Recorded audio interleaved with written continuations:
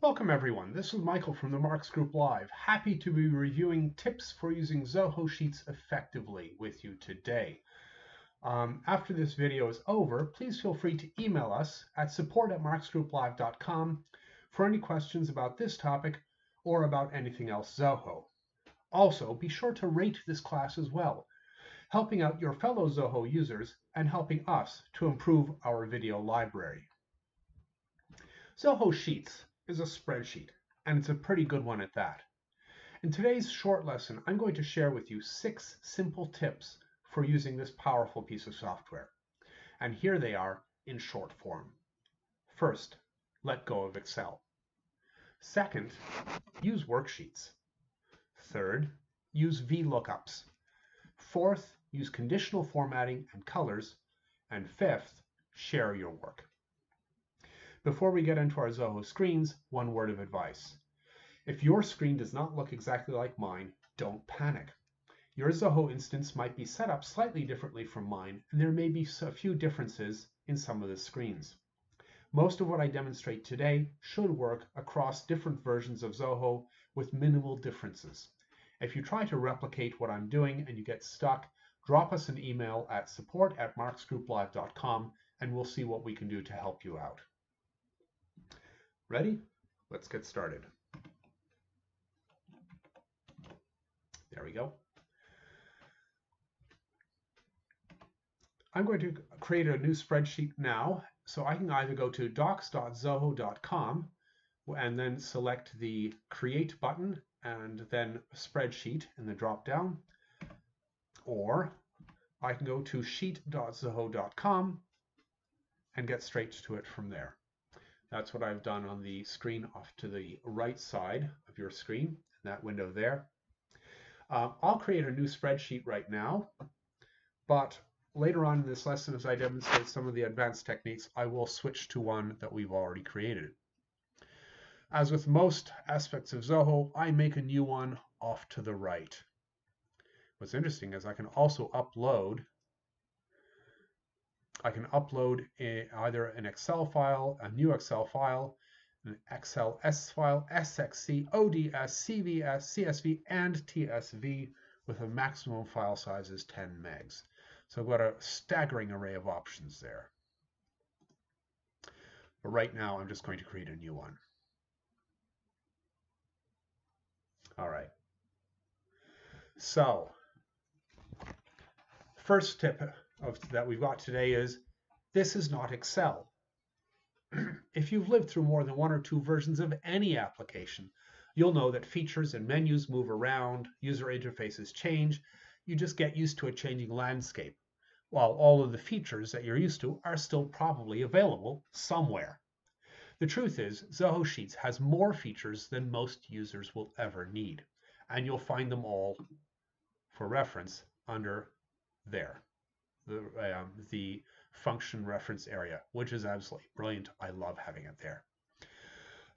If Zoho Sheets doesn't have a feature that you need, then you're probably already working, or you should be ready for a more professional package like SPSS, the open source version of it, which is PSPP.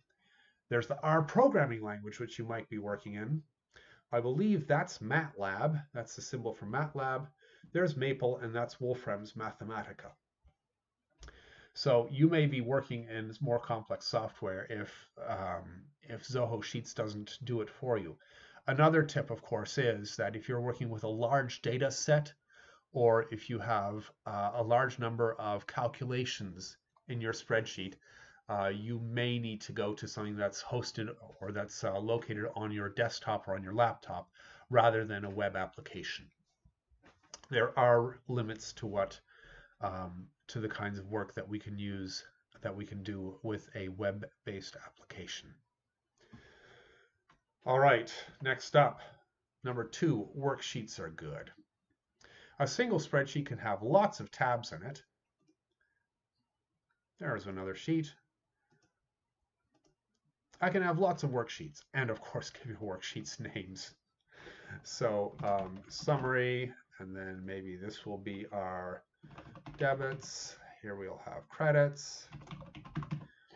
here we have fixed assets, and then we have filing cabinet paint supplies for a very strange business. But we can have multiple tabs or multiple worksheets within a single spreadsheet. Breaking up your work across different worksheets makes sense insofar as you can tailor the visual appearance of each worksheet to suit the data that you're analyzing. So you can cluster similar types of data together. By contrast, I'm sure you've seen spreadsheets where somebody tries to put all of the data onto a single spreadsheet and you just need to scroll forever to find some specific column that may not be related to any of the columns that came before. For example, a few years ago, my business partner and I were assessing the viability of a bunch of different conferences that we might attend. Here we go. I've got it there.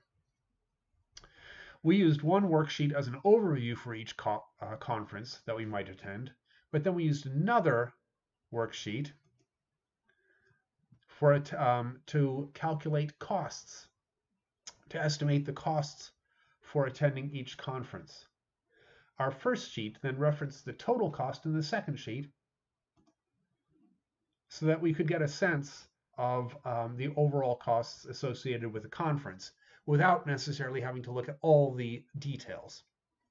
Of course, you might be wondering how we got a calculation from column C in this worksheet over into column D in this worksheet. And that answer to that is our next tip, our third tip. Here we go. VLOOKUPs. Yes, use VLOOKUPs to save your sense. Let me be clear. I don't like VLOOKUPs. I absolutely adore them. They're great. They're powerful. They're cool. They're just one of the best features that you're going to find in a spreadsheet. And the sooner you get to learn how to deal with VLOOKUPs, the happier you will be in your computing and your spreadsheet life. So, in my previous example, I mentioned that we had a spreadsheet with a basic conference information on one worksheet, but we had specific detailed calculations on another. What we've got here is a perfect example of a use for a VLOOKUP, and here's how we did it. First, I assigned a unique identifier to each of the conferences here. So, oh, that's not right. That's Professional Association of Diving Instructors. That's better. So I assigned a unique identifier to each of these conferences. That's it right there. There's AMFT, DeVacy, ASECT, IEEE, NAUI, and PADI. Then over here, I copied the codes. So let me just do it this way. I'm just going to grab a bunch of them right there, and I'm going to paste them into the conference costs worksheet. And I'm actually going to change my fill color there to black. I'm going to change my text color to a yellow, make it bold, because this just makes it easier for me to see my information. Now, I could type the full conference name, but that would be tedious. So I'm going to create what's called a vertical lookup, a VLOOKUP, and it is a wonderful thing. So here I'm going to look at my function library. I'm going to look for VLOOKUP, and there it is. So this is basically does a lookup. It says, hey, look for this value somewhere else over here, and where you find it here, I want you to grab the data that's there. Let's see it in action. Equals VLOOKUP, and then I'm going to look for what's in cell A2. Then I'm going to say I want to find it in the Overview tab between cells, I think it's A2, and let's say cell D99. So I just give it a range of where I'm going to find it. You can see that range here from A2 to down here. Actually, let's go to C99 here. And then I want it to tell me the data that's in, that's the first, that's the second column. So I want it to tell me the data that it finds in the second column. And I'm going to type a 0. That means the data, don't assume that it's alphabetically sorted. If you have a large number of items that you're looking up, or if your lookup reference area has hundreds of records, you may want to specify alphabetical order.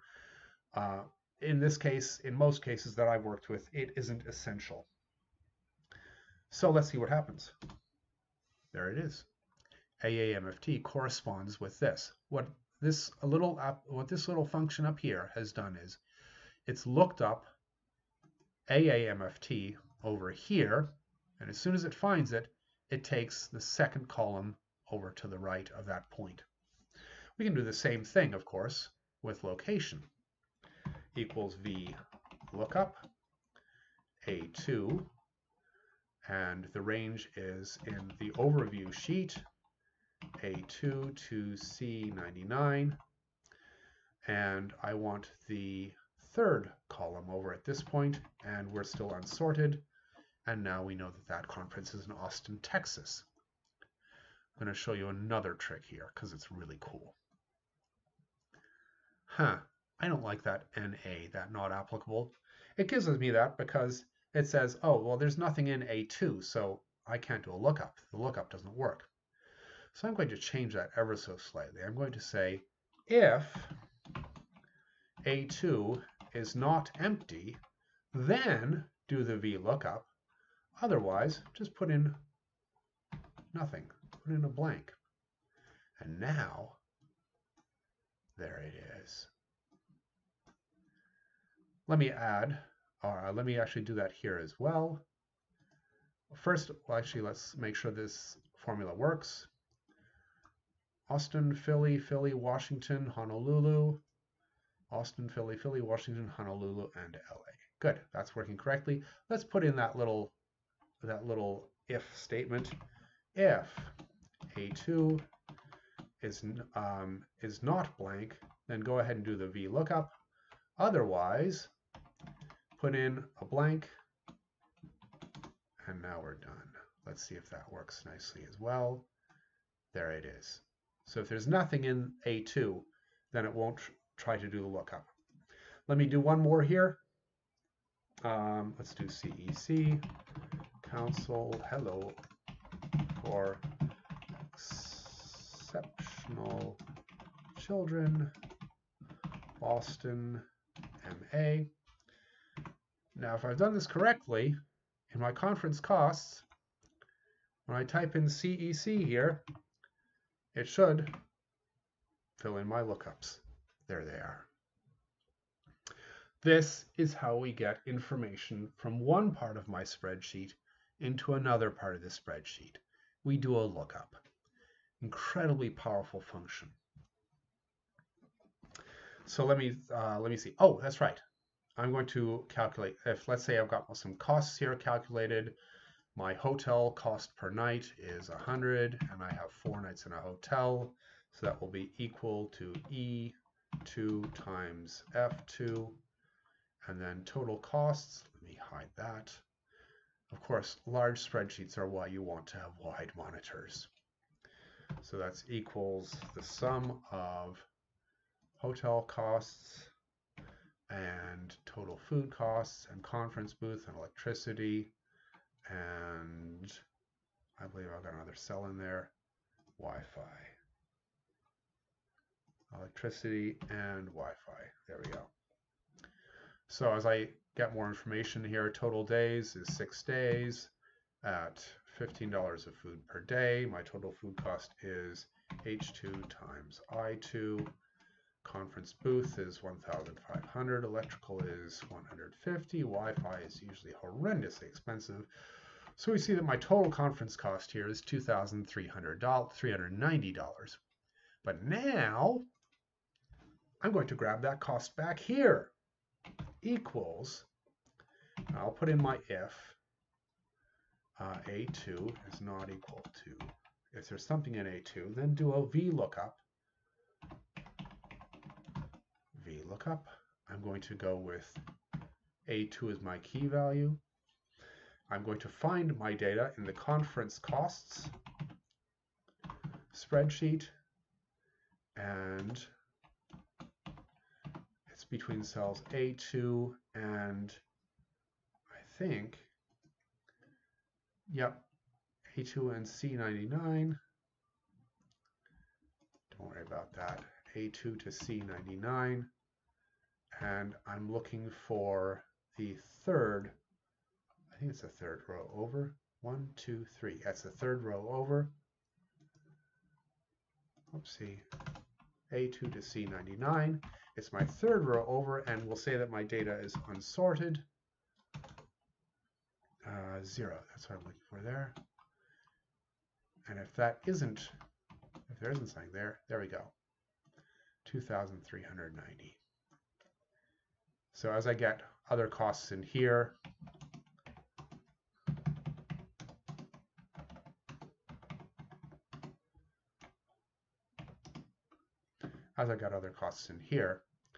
they're going to be filled in here. This is VLOOKUP, and it is probably the single most useful function, or the single most non-obvious function that I've ever found in a spreadsheet. This is absolute magic. Okay, so tip 4, use conditional formatting. Let's say that I can afford any conference that costs less than $3,000. To speed up my ability to see this information easily, I'm going to do a simple calculation on the values in column D here. And I'm going to do it in the most primitive way. Actually, Zoho has some really cool features in terms of conditional formatting, and we can certainly do a deeper dive into that if you're interested. Let us know. Again, support@marksgrouplive.com.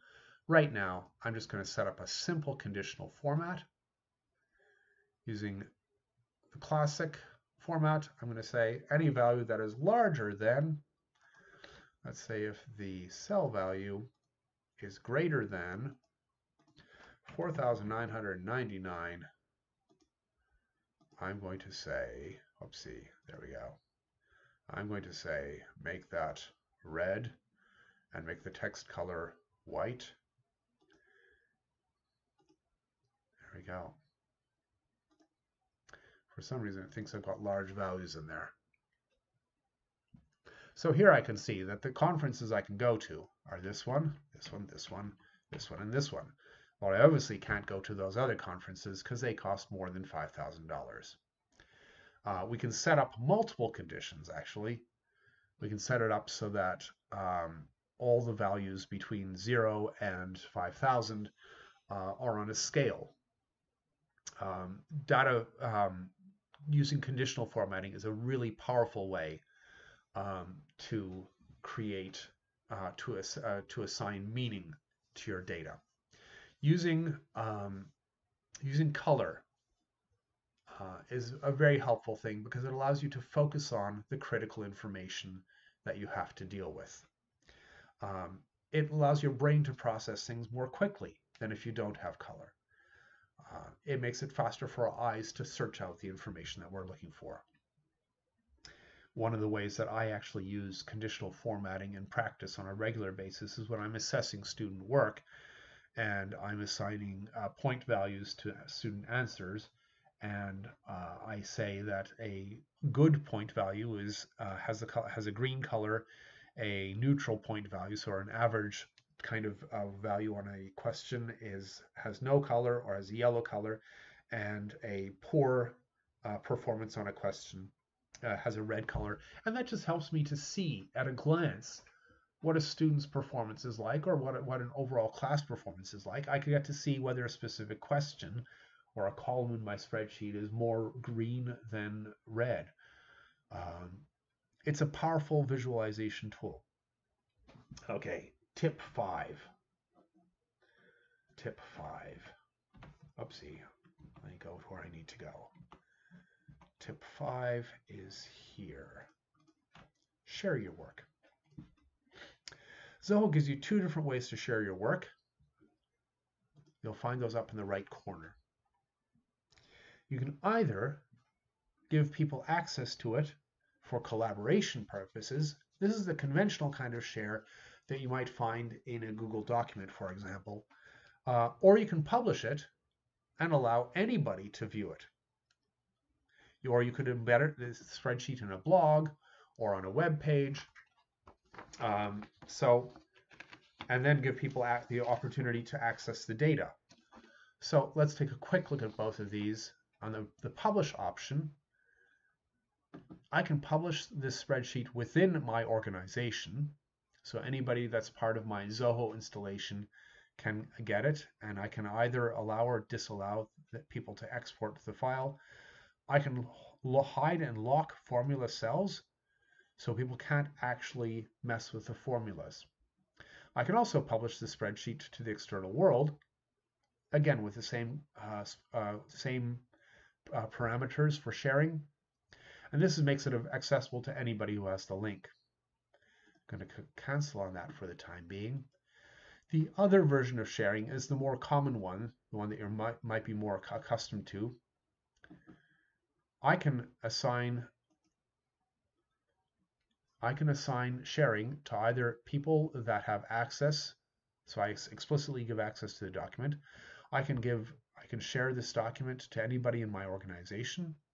I can put a password on it and give it to the public. So for example, I can distribute this more openly and then give the password only to people whom I trust, or I can simply make it accessible on the web. The other thing that I can do, though, I can specify collaborators. So Michael F. at marksgrouplive.net. Actually, it's marksgroup.net. And I can specify whether that user has read-only access, can read and make comments, can write files, or actually is a co-owner, which is a handy feature when you are actually when you need somebody else to have equal control over the document, or when you're trying to hand over the document to another person and you're trying to write yourself out of the document. It helps to have a co-owner, because at that point the co-owner can delete you as a user from the document. Notification option to notify through email. Hi, Michael. Take a look at these numbers. And then I can share that. There I am. I can change permissions after the fact. And that's all it takes. Okay, sorry about that. Here's bonus tip number 6. I don't think I've got bonus tip number 6 here. No, I haven't. But bonus tip number 6, let's go here. Send us an email at support@marksgrouplive.com if you have any questions about Zoho Sheets. It's a bonus tip, and it's a good one. Let's go back over what we've accomplished in today's very short session. Today, we looked at the fact that Zoho Sheets is not the same as Excel, but it's still very good. We looked at the concept of using worksheets in your work. We took a look at VLOOKUPs. We actually learned how to use a VLOOKUP and why you want to use it. We took a quick look at conditional formatting, and we looked at the fact that Zoho Sheets makes it possible for you to share your work. I do hope you've enjoyed this video. Check out our library for other training videos like this one. If you have any suggestions for other classes or for questions that you may have about Zoho, email us at support@marksgrouplive, and thanks for viewing.